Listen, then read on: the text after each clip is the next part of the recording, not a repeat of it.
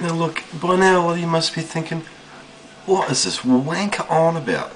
Things you can do in Auckland, who cares about Auckland? We don't give a toss about Auckland.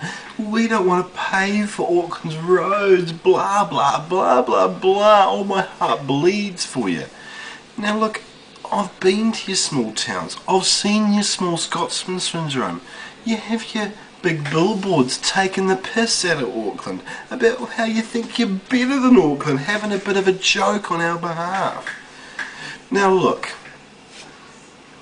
put the sheep down, tell your cousin to go home, she's going to be back next week anyway, and open your mind real wide about the things that you should like and embrace about Auckland.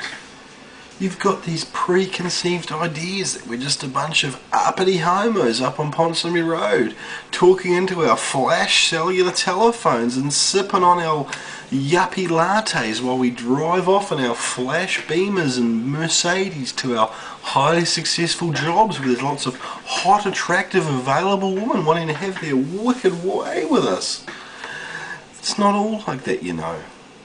We're a city of different faces, of different races, of different sexualities, as you might want to say. We've embraced each other in Auckland. We're not just an enclosed community talking about each other behind our backs about what so-and-so's doing and who's going over there. We keep to ourselves, but we keep our minds open at the same time. So don't just sit back there and think, well, what does Auckland do for us? You need to be thinking about what you can do for Auckland. So sit back, watch the videos, and you might just learn something. And don't hate us.